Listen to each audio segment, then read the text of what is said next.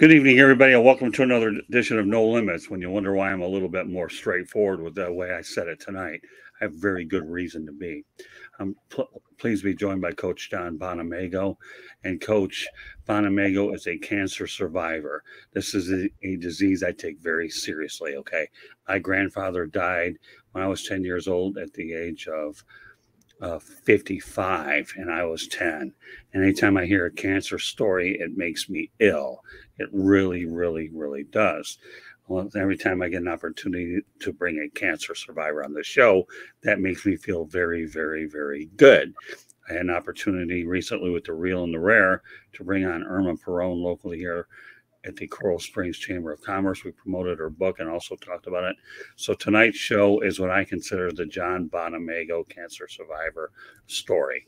Coach Coach will and I will go over certain aspects of what he had to do with, and I'm going to let him pretty much take over the broadcast and tell his story. So, folks, we hope you can join us. Before I go any further, though, No Limits is being broadcast around the world. The audio version of the show can be heard on iHeartRadio, Apple, Spotify, Google, wherever you get your podcast. Please hit the red subscribe button on YouTube, South Florida Tribune. We're striving for 1,000 subscribers. Please also comment, like, and share the broadcast. Want to be a guest? One way to do it is just participate in the chat room, or you can send your topic ideas, southfloridatribune@gmail.com. Want to advertise cost efficiently? No problem. Give me a call at 954-304-4941. We broadcast live on Facebook, LinkedIn, Twitter, and YouTube. Our website's www.southfloridatribune.com. Our Twitter is at Tribune South. Candy Ebling is behind the scenes, not only working on the website, but producing the show as well. So, as I said before, this is a show that, we aim to inspire. Yes, we do. And I really like doing different types of shows because it really allows us here at the South Florida Tribune to not be a one-trick pony. I believe in human interest. Anybody that's ever been brought up in journalism should, because you know what? We could write all the game stories we want, but these are the stories what separate the men from the boys, the women from the girls. And this is how we're going to lead into it. Coach, so glad to have you on. Coach Bonamego works with me on the Sports Exchange, and he's a regular contributor on Inside the Pigskin. I gave him the week off from Inside the Pigskin so he could tell his story tonight. Glad to have you on, Coach. Thanks, Scott. Appreciate it. It's great to be here, and good to see you. And I'm very, very grateful to be able to tell this story because, I just want to be able to help somebody. If there's somebody out there that maybe has a relative going through something similar, or when we talk about the warning signs, that was something that I really wasn't educated on, and I don't want to say I ignored them, but I just didn't really understand what was going on until I got that diagnosis. All right, well, we're going to go over a little bit of thing. I have a feeling on this show I won't lose my voice because I do a lot of talking in a lot of them, and there are some where I just have to let the guests tell a story. So I guarantee one thing: by the end of the night, I will not lose my voice. Anything else I guarantee, well, TBD, as we always like to talk about. That's the closest thing you're getting to a laugh tonight. All right, Coach, let's get to it. We talk about squamous cell carcinoma comprises over 95% of oropharyngeal cancers. Tobacco and alcohol are major risk factors, but human papillomavirus, HPV, that's good enough, now causes most of these tumors. The symptoms include sore throat and painful and or difficult swallowing. Why don't you give me an overview on that? Yeah, the HPV virus is one that's very, very prevalent throughout our society. It's one that affects everybody. You're not going to know when you have it. It's similar to like a common cold, and I don't know what the exact stats are, but it's very, very, very common virus that's transmitted, from person to person. You can get it from hugging your uncle. It's one of those things where it doesn't cause cancer in all people, but in a very small percentage of the population. It just nicks your DNA, and later on in life, it can develop into cancer. For me, it was in my left tonsil. So a lot of the head and neck cancers is what they're talking about there. Uh, it's also the same virus that causes cervical cancer in women. Fortunately, it is, we've gotten to the point where it's very treatable. There is a vaccine for those of you who have pre-adolescent children. You can get your children vaccinated, and then they will never have to worry about getting head and neck cancer or cervical cancer um, for in females for in the future after they get older. So it's fairly, again, it's a common virus, but it's in a fairly fairly common cancer, and fortunately, it's one that is not 100% treatable, but very treatable. Okay, let's talk about the HPV infections that you and Dee just alluded to that are very common. Nearly everyone will get HPV at some point in their lives. More than 42 million Americans are infected with types of HPV that cause disease. About 13 million Americans, including teens, will become infected each year. Why don't you please elaborate on that? Yeah, I mean, those are the stats. Like I said, it's gonna present itself like a common cold. You won't know. I don't have any recollection of when I got it. I mean, there's a lot that's not known about. Um, in terms of when people actually get it during their life, but those stats are real. Almost everyone is going to contract it at some point or another. Okay. Well, let's talk. We're going to go through a few dates that we talked about earlier today. May 23rd, 2015, you noticed a lump in your neck. So when did you find out about your symptoms? Yeah, actually, I had taken the job as a head coach at Central Michigan University, which was my alma mater, was my dream job. Started that job in February. I think it was February 15th. And we were actually, Paulette and I, my wife, were in Jacksonville because our oldest son was a senior in high school, and we were down for his graduation.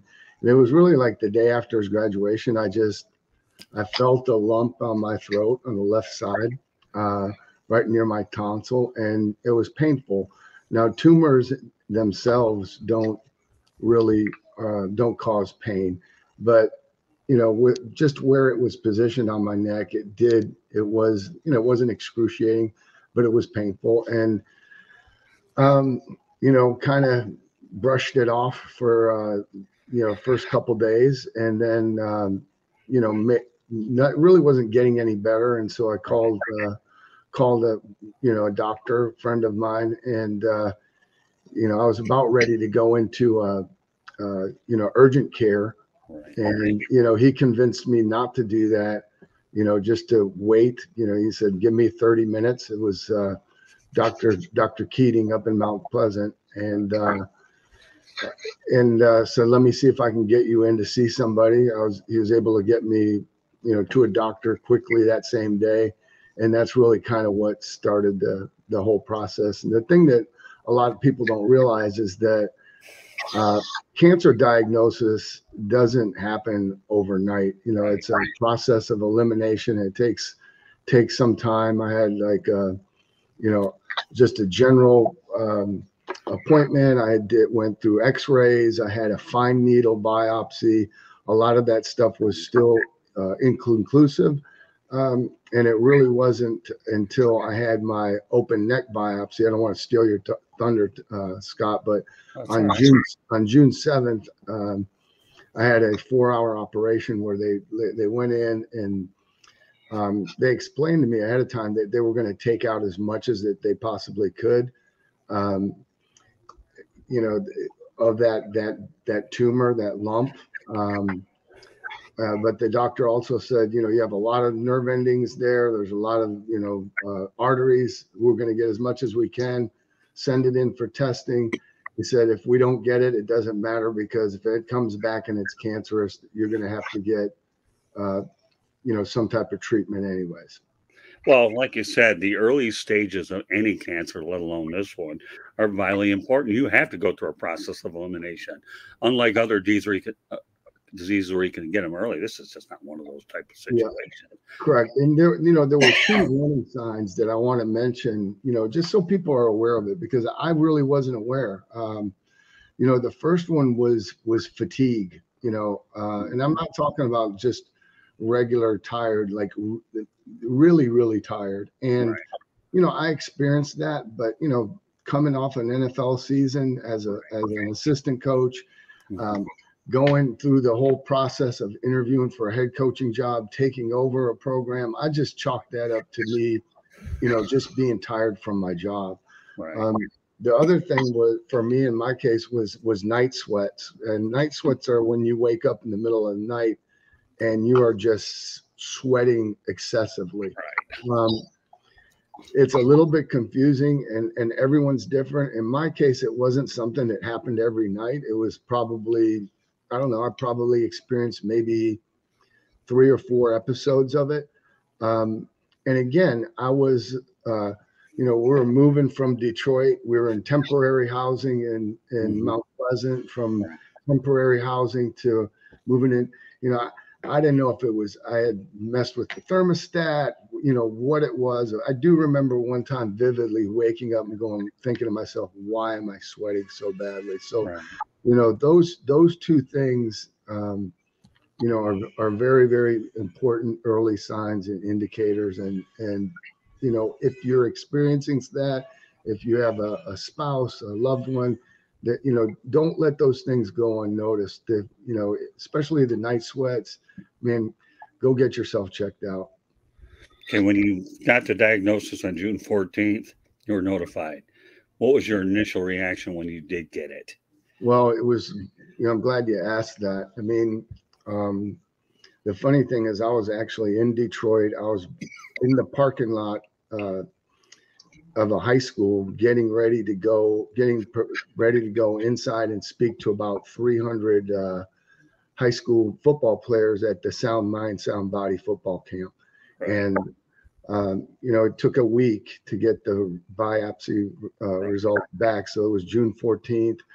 I get the call, and the nurse on the line just said, you've got cancer. You have a squamous cell carcinoma, HPV. Right. Uh, you know, the oncologist in Mount Pleasant would like to see you as soon as possible. I mean, I was shocked, Scott. I mean, that's Right. something that you never really want to hear, and that I wouldn't wish on anyone. Um, there were a lot of things that were going through my mind. Honestly, the first one was I need to get home and talk to my wife. The second thing was I just had a lot of questions. I didn't know anything about the disease. Mhm. Didn't know if it was treatable, curable, any of those things. Um, and the other thing that was on my mind in a big way was, man, um, we had a player at the time at Central Michigan a young man by the name of Derek Nash, who is Okay. extremely courageous, who was going through a battle of himself for the third time, and eventually, succumbed to that. So Wow. a lot of my thoughts were, okay, how am I going to handle this? How am I going to, what am I going to say to my team? You Right. know, um, and a lot of the questions didn't get answered until we got up and spoke to the physician up in Mount Pleasant. And then, from there it became, you know, we have to take a course of action. How are we going to release this? Mhm. I thought we did a really good job, with our athletic director, our leaderships, up in Mount Pleasant. Dave Hickey, our athletic director, who's Yeah. now the athletic director at Arizona. President Ross. I mean, basically, I went uh, back down to Ann Arbor like 2 days later. They, took me in part of a clinical trial. Um, I had another, small biopsy there. Drove up to Mount Pleasant, filmed the press release, at around 11 o'clock at night. And then the following morning had a team meeting. And as soon as, so that, the players on the team, my team could hear it first. And then, as soon as that team meeting was over with, they did a press release. But, there's a lot of things that go through your mind there. You think about your family first, and naturally you have a million questions that you just don't have answers to while you're making that 2.5 hour drive back up to Mount Pleasant from Detroit. Well, how did your team react to the news that you had this? I think it was, they took it well. I mean, my message to them was, again, I wanted to be sensitive to Derek and his family. There are a lot of different types of cancers. There's a lot of different phases for it. I wanted them to know that. And basically my message to them was, I had already, by the time I had spoken to them, it was time to speak to them. Right. I had already made my mind up that I was going to, I was going to keep coaching. I was going to keep a regular schedule as much as I possibly could. And look, again, my administration, they offered, they offered, for me to take some time off, step away for a little while. And, Paulette knows this, my wife. I mean, I never really ever even entertained that. I had worked my entire career to get the opportunity to be a head coach. But even at another deeper level, I felt a sense of responsibility to my players and my staff. I think that you preach things throughout your career, and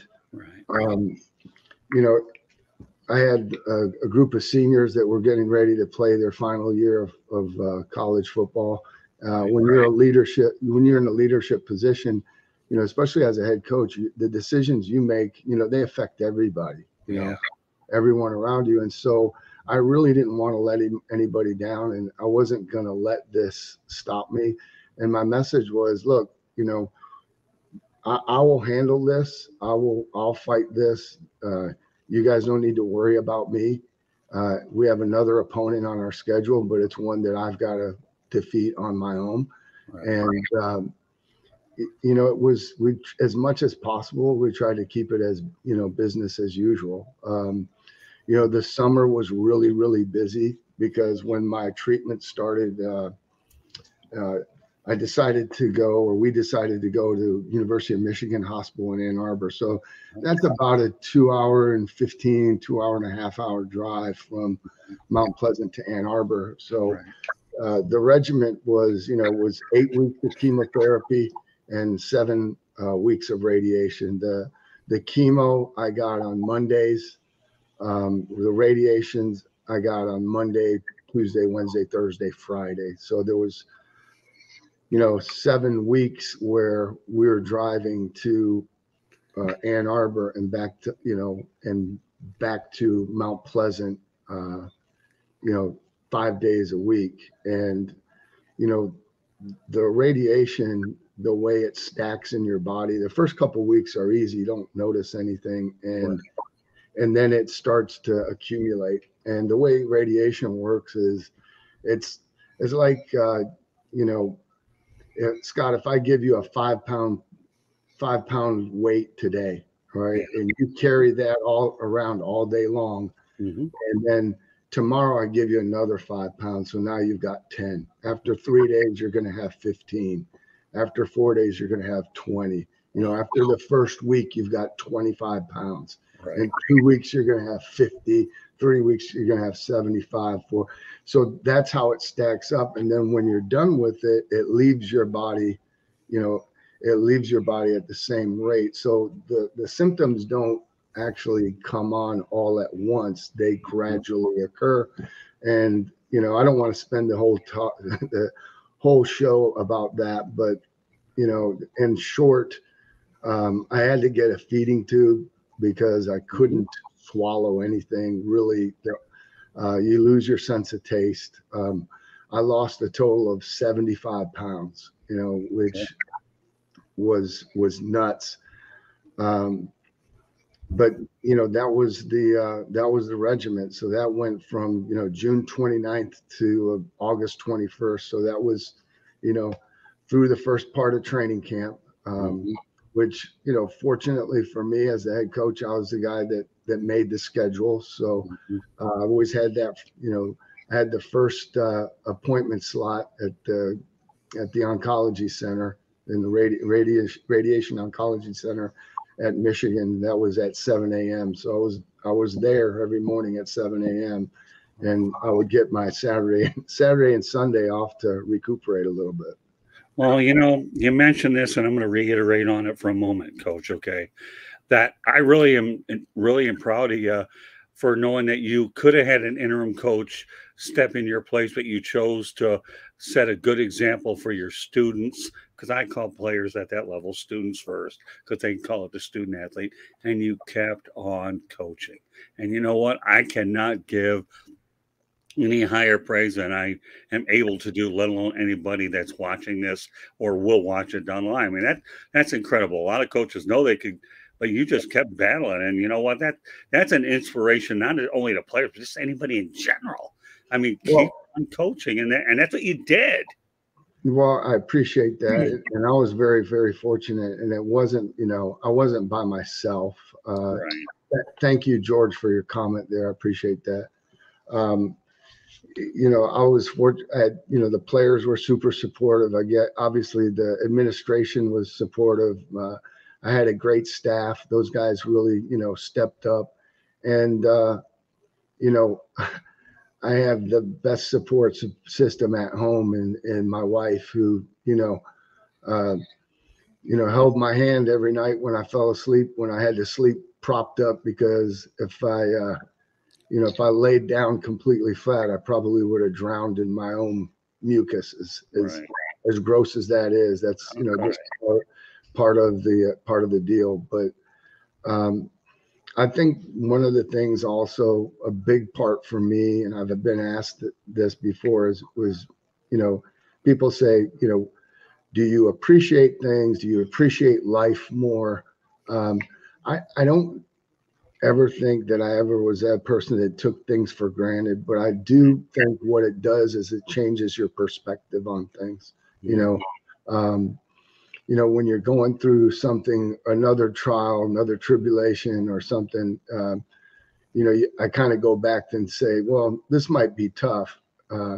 This stinks, but it's nothing compared to, what I went through. The other part, and perspective is so important. And every single day when I would go down there to Michigan, man, I felt really, really lucky. I really did. Because like I said, we ended up losing Derek Nash. We ended up having to, to bury him. And, I just learned a lot of lessons, that the disease doesn't discriminate. I saw all people from all different walks of life, all different ages, and a lot of them were far worse off than I was. And your heart really goes out to them. And, so just, if there was one big lesson, it was, always keep things in perspective, and, find the people that are important to you, just, keep them close and hang on. And, those were just really, really important deals. The other thing I would say is, don't forget that if you have somebody, a loved one or whatever, a friend, or don't forget about the families. There was a lot of support for me, and there was a good amount of support for my family. But, I felt like, they were such a big part of it. And, your children, your kids, they range from senior in high school to freshman in high school to, sixth grade. Their understanding of it is different, so it just, always keep that family in mind too. If you know somebody that's going through there, because trust me, it's just as tough on them. You know, a lot of the tension, a lot of the focus is on the individual because of the treatments and that sort of thing. But man, don't forget about those families too. They need your support as well. Okay, I find it interesting. I don't want to say ironic because we plan these shows when we do, and dates sometimes come into they happen to work out, and this one really did because you indicated that you were diagnosed on what June 14th, and here we are doing this Mhm. broadcast on June 15th. I Yeah, mean, so let's have a little. There is a way we can have a little bit of fun here, and this is sure. probably the window that we can do it. Okay, Yep. so what do you think? We're doing this on June 15th. You were diagnosed on June 14th. Give me a little perspective on that. Well, I'm still here. That's the best perspective I can give you. And I know maybe that's not, you know, I'm still here. And really it was Paulette, it was my wife that Right. when we were on the phone yesterday, she goes, Yeah. John, you realize it was June 14th when you got your diagnosis. And I'm like, yeah, that's right. The better one was, about in November, it was mid-November. I think it was right around Thanksgiving, Yeah. uh, when I got the all clear. That's the one that's really important. Well, let's have a little bit more fun on dates because when I had major back surgery at Holy Cross in Fort Lauderdale, I was in there on morphine. That was my favorite drug. Oh, you talk about candy, other than the one I married. That was a good drug back then. But the amazing part about that, now, and this, I was going through a severe back, herniated disc with the L4, L5. Mhm. Well, get this: Michael Jackson and Farrah Fawcett died on the same day Oh of my man. operation. Now, here's the intriguing part about this, Coach. Okay, every time I need to look up my operation, all I need to do is look up Michael Jackson and Farrah Yeah. Fawcett. Oh, hey, by the way, on my medical reg, and if that isn't interesting, okay, if I want to look up Billy Martin's death, I tore my ankle on Magic Mountain in Vermont. I just look up, oh, that's when I busted up my ankles. So say what we want about dates, but if there's any kind of thing that happens for a reason, and I'm going to mention Billy Martin, Michael Jackson and Farrah Fawcett, that's when a couple of my major situations occurred. So, I mean, and yet, ironically, you found out the day before we're going to show. Right. So, with that said, when you got the cancer diagnosis, and we talk about cancer, excuse me, sorry about that. So, let me try again. When you got the cancer diagnosis, what's goes you in your head? You feel it's like, do people react like this is a death sentence now? Because traumatically, psychologically, I got cancer. I only have so much time to live. Is that the initial reaction that you I, get? I think it is from a lot of people that don't know you if you don't have the opportunity to explain it to them.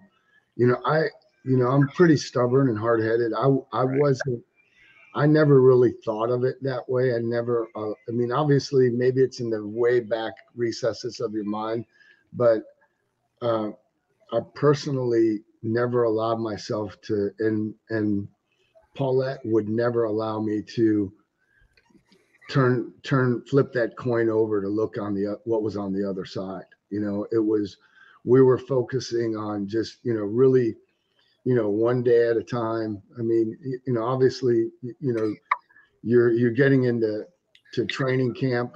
Football I think was a great diversion for me.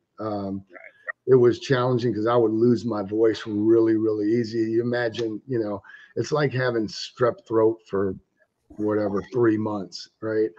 Um, but yeah, I think your attitude is really truly the most important thing, because you none of us, we can't control the circumstances Right. that happen in our lives. We're all going to go through things, but what you can control is how you react to them. And Right.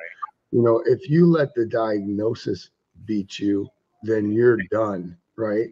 So to me, I really approached it like a game. It's like it was an opponent. I was going to get this out of me, at whatever cost. And um, again,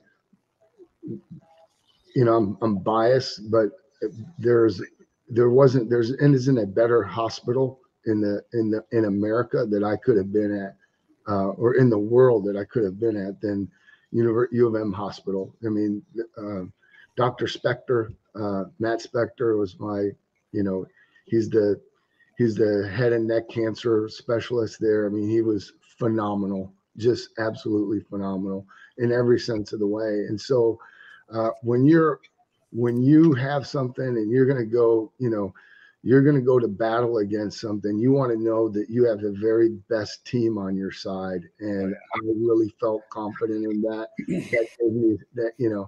That gave me a tremendous amount of confidence that I was going to, I was just going to beat this, and that it was going to be something in my history. But I also knew, like, man, there's got to be a reason.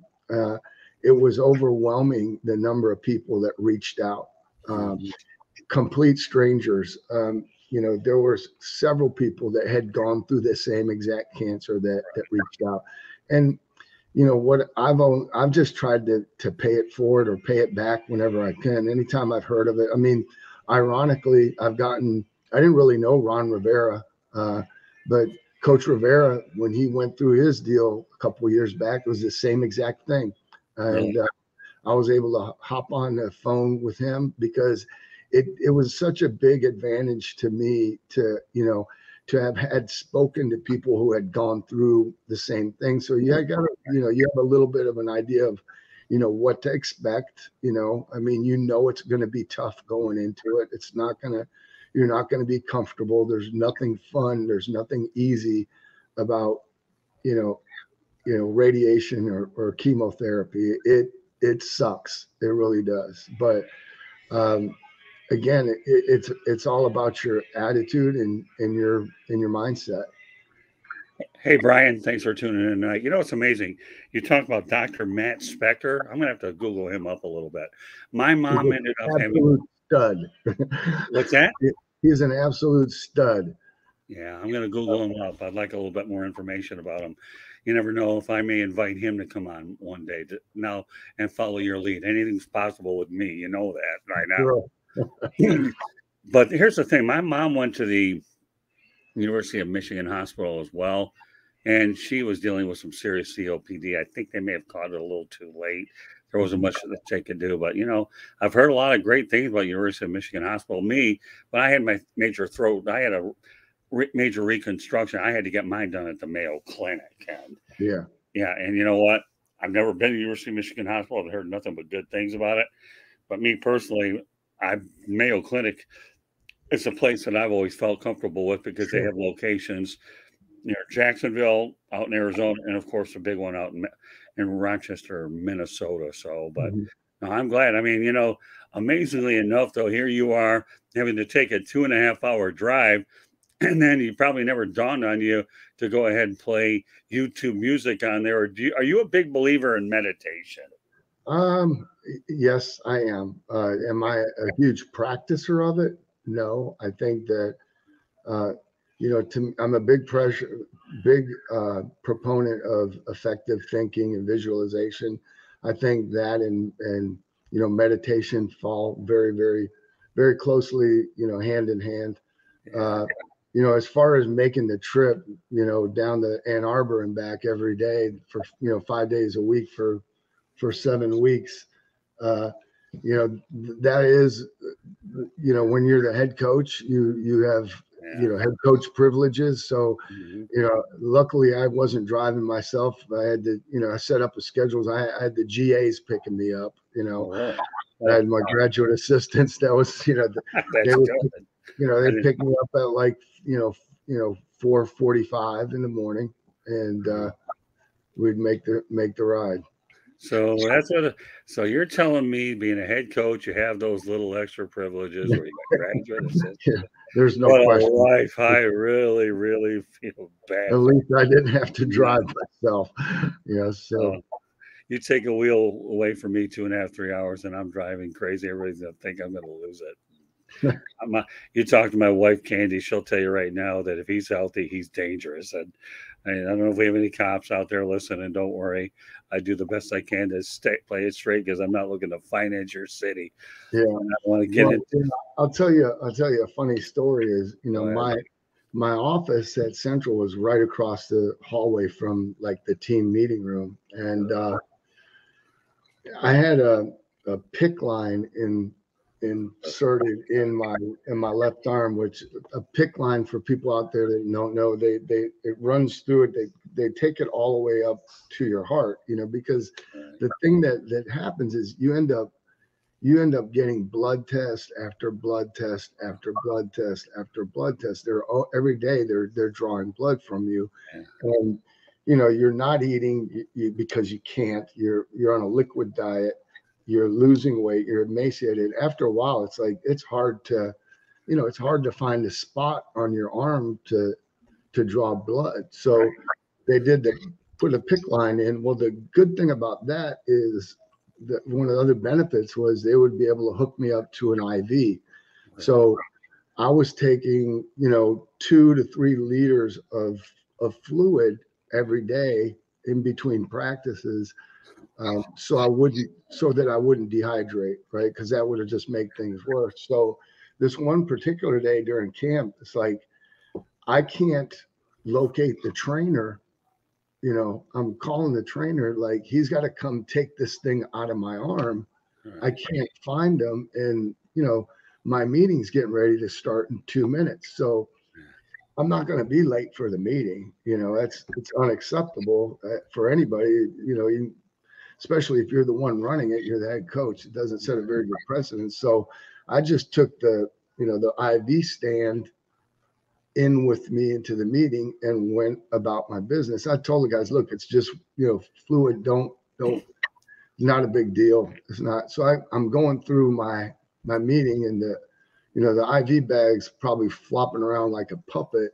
Well, when the IV's done, right, it works by gravity. By the time I was done with the meeting, the eyes in the players, their eyeballs, I didn't realize it, but after the fluid emptied out, well, it started to go back up, and it was starting to fill up with blood.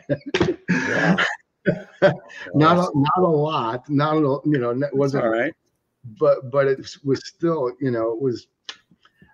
I find it funny at this time that happened, but hey, listen, if you could make light out of that situation, I told you, you got a free form to say whatever you want, you can do it. The only thing I'm going to add to that is this, and everybody associated with medical bodies weren't made to be treated like dartboards. Okay, they're not. But unfortunately, the reality in medicine, modern or prehistoric, is dartboard 101. Okay, and that's that. We don't want to sit here and get too creative with the visualization, but hey, you know what? It's this is an opportunity for you to tell your story, the good, the bad, and the ugly. And if we want to incorporate that story, go ahead and do it. So, all right, let's talk a little bit about the treatment program that you were involved in. I know you touched on it, Coach. Okay, but now is an opportunity, if you feel like it, is to get a little bit more specific about what you had to do. And then we're going to talk about another fatality in a little while. But I just want to go through the actual chronological order. We talked about the June 29th, date. So let's talk about the significance of that June 29th date, and then we're going to talk about some treatment as well. Yeah, June 29th is when I got my first chemo, first round of chemo. That amounts to basically you're sitting in a room with, a lot of other people, and you're just connected to an IV, and mine usually took about two hours or so. Yeah. And you're just sitting there, and then, the following week we started the radiation. The radiation really doesn't take that long. I mean, but to let you know the scope of this, at Michigan at the time, these radiation machines, they had 6 of them. Wow. And I think they're 20 million a piece. That's how much they cost. The walls are, they're 6 feet of steel. Wow. You're in there by yourself. You're strapped down to a board. They make you like a custom mask that they literally screw you down so you cannot move, and this thing goes around your head, and it it zaps you with radiation from different angles, which is part of the technology that enables you to, they wanted the big side effect with a lot of people that have gone through this in previous generations was the radiation would kill off your saliva Right.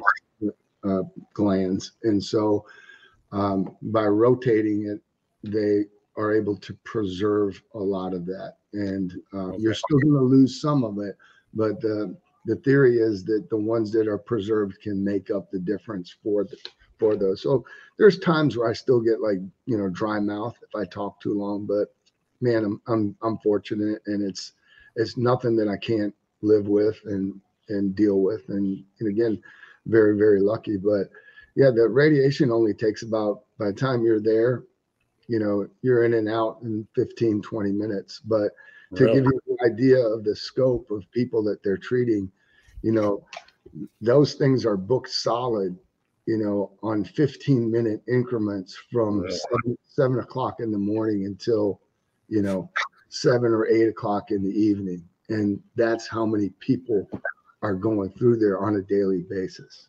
I imagine that's where your graduate assistants were a real big help there, weren't they?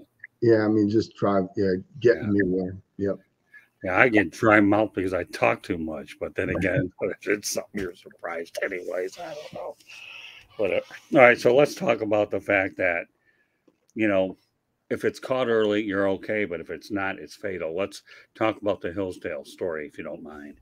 Yeah, a good friend of mine, Pat Riekma, was the head coach at Hillsdale College, and was battling the same cancer for the second time when I was diagnosed, and eventually succumbed to it.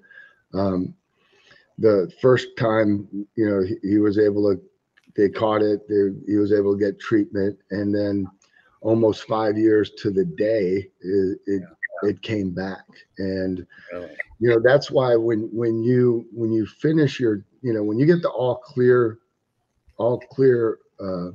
stamp of approval, technically you're in remission. So the American Cancer Society has a window of 5 years. You're in remission for 5 years until you're officially declared, cancer, you're cancer free, or cured. After the 5-year mark, the incidence of it, or any cancer returning, is vastly diminishes, almost to nil. But so after the treatment, you're cancer free, but you're technically in remission till you hit that 5-year mark. So the first year you're still going in for a monthly checkup, and then it goes down. After year 2 and 3, you're maybe going every 3 months.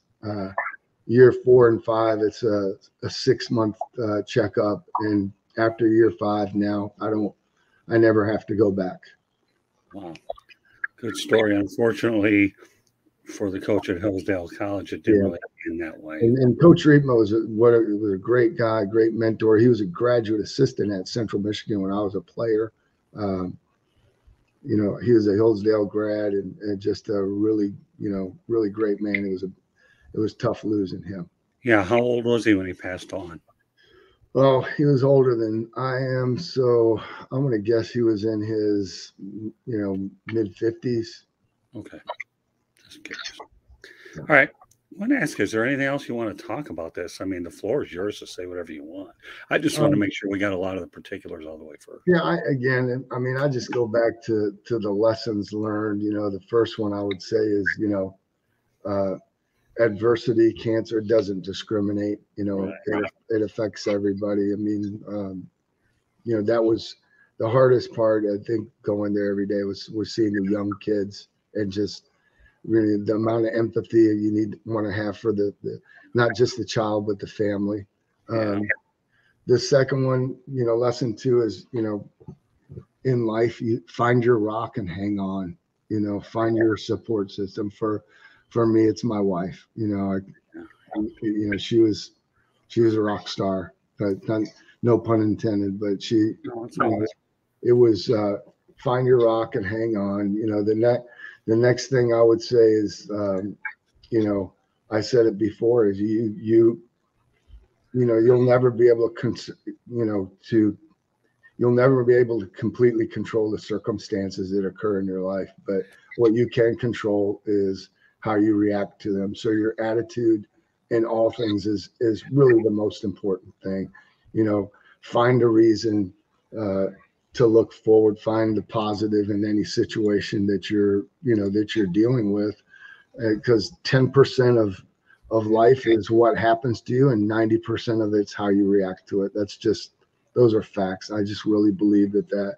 And then, you know, the last thing is, like I said, you know, the adversity, you know, or excuse me, just perspective. And adversity and perspective to me go hand in hand. It's like, no matter what you're dealing with, there's going to be somebody out there that's worse off than you are. You know, it's just, you know, today might be a bad day, but man, tomorrow's going to be better. And even though today was bad, it's not as bad as, you know, maybe what happened back then. So, you know, just try to keep a perspective on things, because there's, you know, there's always one more game, one more play, you know, one more opportunity somewhere on the horizon. And so just, you know, keep it all in perspective. That's, you know, that's really the most important things. And that's my message. And, you know, have empathy for those people, have empathy for their family. That's the best way that you can show support. And just remember those warning signs. And if you experience something, you know, don't ignore it. Don't blow it off. Go get it checked out, because obviously 100% what you said, early diagnosis is the biggest factor in beating it. I was fortunate, you know, I was fortunate that, number one, we caught it early. Number two, it was very treatable. Number three, I had a great support system around me. Number four, I had an unbelievable team of medical people, and you know, we were able to beat it. You know, it's not easy. It wasn't easy, but I mean, if I can do it, anybody can. Great story. You know, ironically, I was talking to my Aunt Nancy Spector today. I was telling her about my concussion issues, where I have second impacts, second impacts symptoms. I think it's what they call it, anyways. And she's trying to advise me to get the Botox. I have one scheduled right now. The insurance is getting in the way. Hopefully, we'll ultimately get it. Yeah. But she was telling me, just if there's ways that they'll get it to you if you write them a nice letter.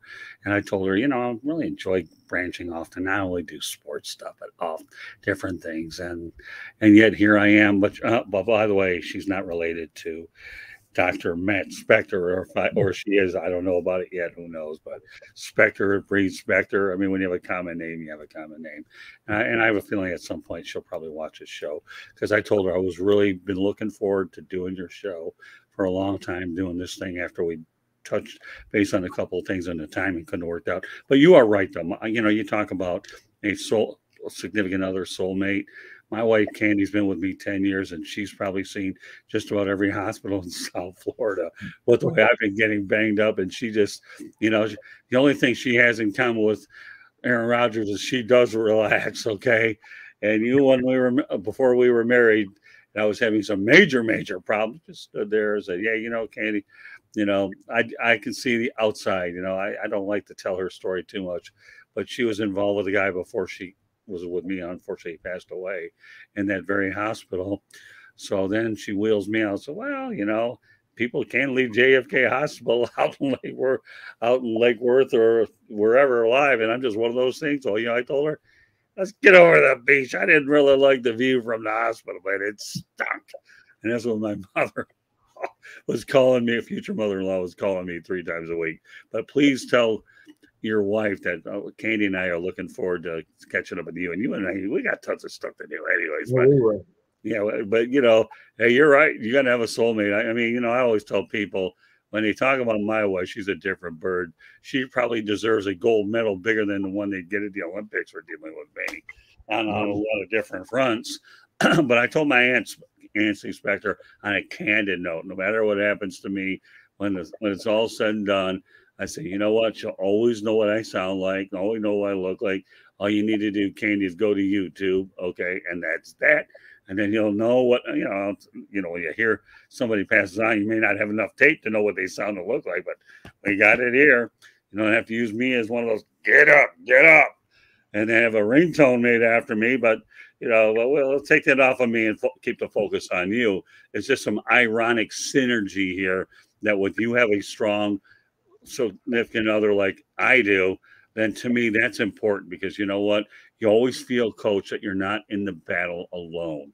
And No there's question. nothing, yeah, there's nothing more powerful than to know you have somebody right by your side. Well Okay. said. Yeah. Well said. Yeah. And I'm looking forward to meeting your wife. But you and me, we're going to be doing some remote stuff. All this streaming is all we got to talk about today. I'm glad. I got to tell you a funny story, though. And I always used to joke around with my mom, but she always used to take it the wrong way because she was a flamboyant individual. God love her. Okay. She taught me a lot of things about creativity. But Mom, here's the deal. Okay. And you want to talk about a poker face could really get into somebody's head. There's things about poker faces and communication that you ought to know. You're a head coach and a regular coach, right? But when my mom had numerous cancer scares and health problems, you know what the problem? I told my mom, and I'm giving her the most serious face, like it looks like I'm demeaning her. Mom, I hate to tell you this, okay, but God doesn't want you, and the devil won't take it. She said, "Well, wait a minute." And then it took a little while to process this. Mom, you don't even understand. That's the biggest compliment you didn't even go out there and figure out. If they don't want you, the devil won't take you. Okay, then it means you get to live. Oh, I didn't know that. I'm telling you. So, folks, if you ever want a line, you heard it here on the South Florida Tribune Broadcasting Network. Whether it's your mom, dad, or whoever, God doesn't want you, and the devil won't take it because that means equals LIVE, live. All right. So I'm glad I had to get that one out here because I know that we do take cancer seriously. We really do.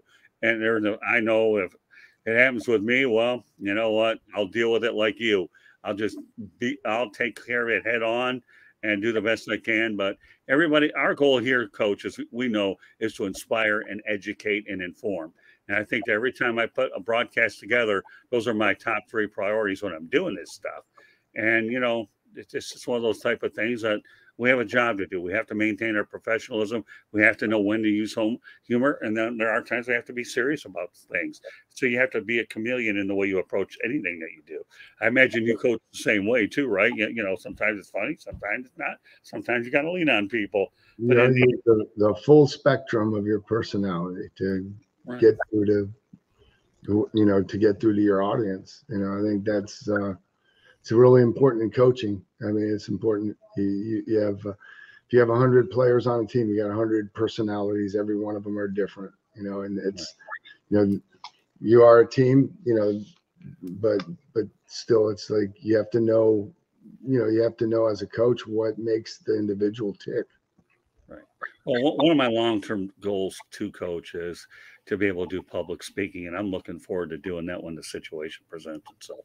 I like taking a index card with just a bunch of things on there and my own bad chicken scratch. Okay. Every once in a while, if my neuropathy doesn't kick in, or long before I had this stupid stuff anyways, I used to write it on there and I used to have bullet points, 1, 1, 2. And then I go in front of a mirror and boom, there you go. That's your speech. Everybody's looking like, we got this 8.5 by 11. We got to read it like a monotone robot. No, I don't have anything but a darn robot, man. I just put it out there. Let's go out there and but it's those types of things where you have to be able to incorporate what you do. And I think the one thing I could close the show on, though, is I'll tell you right now, you working at Central Michigan, coaching under those adverse circumstances, what you were able to do with your student athlete was, you know what? I'm in a tough situation right now, but I'm going to fight, and I expect you to do the same. So if you talk about the ultimate cliche, let's turn a negative into a positive, I think that's probably the one thing that the message you were looking to aim towards your students, wasn't it? Absolutely.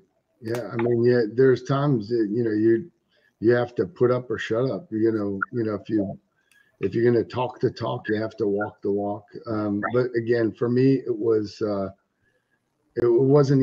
even a decision to be made. It was about, I didn't want to, I didn't want to let anybody down, you know, for this, you know, again, you have a lot of people depending on you when you're in that position. You know, your decisions affect everybody. Right. Well, I mean, like anything else, you know what? Ernie Harwell once taught me a little thing of the title: if you can't stand the heat, get out of the kitchen. Yep. I'll tell you what, though, with cancer, you can't get out of the kitchen. You have to stay in the heat because it's a matter of survival at that point. Yep. But, you know, I'm glad that we had a chance to tell your story. Let me go out there and, in case you didn't hear it the first time, No Limits is being broadcast around the world. You know, the audio version of No Limits can be heard on iHeartRadio, Apple, Spotify, Google, wherever you get your podcast. Please hit the red subscribe button on YouTube, South Florida Tribune. We're striving for 1,000 subscribers. Please also comment, like, and share the broadcast. Want to be a guest? No problem. Give me send your topic ideas to southfloridatribune@gmail.com, or you participate in the chat room. If you want to advertise cost efficiently, no problem. Give me a call, 954-304-4941. We broadcast live on Facebook, LinkedIn, Twitter, and YouTube. Our website's www.southfloridatribune.com. Our Twitter information is @Tribune South, and Candy Ebling, as usual, does a magnificent job working behind the scenes. She really does. What she does to get all of our shows up there, the construction of the website, building it from the ground up from scratch. I mean, she's just a marvel. And more importantly, if there's the way I look at it, when it comes to putting somebody on a high pedestal, she definitely deserves it. And I'm sure you feel the same way about your significant other. So, you know what, folks, I really enjoyed doing this edition of No Limits. I enjoyed doing a lot of them anyways. But sometimes when you run across a cancer survivor, a guy that you care about, and we've worked together before, and now you and I have a chance to do stuff here in the media together, which is even better because that means we get to stay in touch more, and you get to go ahead and take all my other stuff when it's serious. But this is one of those kinds of things here, okay, to me, that hits closer to home. And I'm glad, Coach, tonight you had the opportunity to tell your story, because I'll tell you what, like you say, whether you go to a seminar or whether you go to a public speech or anything, if you can inspire one individual, okay, then you've gotten your job done. And it's so, so important. And that's what we're striving to do. And I'm just so glad that you and I had an opportunity to use a day after your diagnosis to tell what we call the John Bonamego cancer surviving story. Folk, that's how we typed it. And that's exactly what I'm really proud to do. And, you know, Coach, to me, you're my hero. You really, really, really are. And oh, no, it's the truth. You are my hero. You. Appreciate that. You're a great friend and colleague, but you're my hero.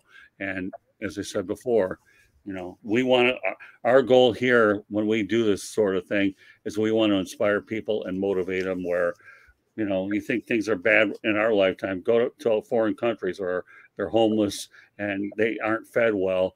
And I know that's a tough situation for them, and I totally respect it 1,000,000,000%. But we're focusing on the present. I'm just glad that you're able to enjoy retirement in the state of Florida, and that your coaching career was well defined, as we talked about in your first show with us.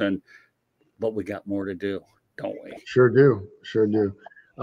Thanks, Scott, for having me. I appreciate the opportunity to tell the story. Thank you to all the people. We didn't get to all the comments, but I appreciate those. And, you know, just as a final thing before we sign off again, just know the warning signs, you know, get help and keep it positive, keep it in perspective, everybody. Thank you. All right, so this concludes this edition of No Limits. My name is Scott Morganroth, Motor City Madmouth. Pleased to be joined by Coach John Bonamego. This is an opportunity for Coach to tell his story, and I hope that you're able to get as much out of this episode as much as we enjoyed putting it together and getting it out there for everybody else. So once again, folks, on behalf of Coach John Bonamego, my name is Scott Morganroth, the Motor City Madmouth. Thank you for joining us on this edition of No Limits. And you know what? We're going to have Coach back on talking football next week, but we gave him a break this time. But now we're going to get back and talk some gridiron real soon. So good night, everybody. And once again, thank you for joining us.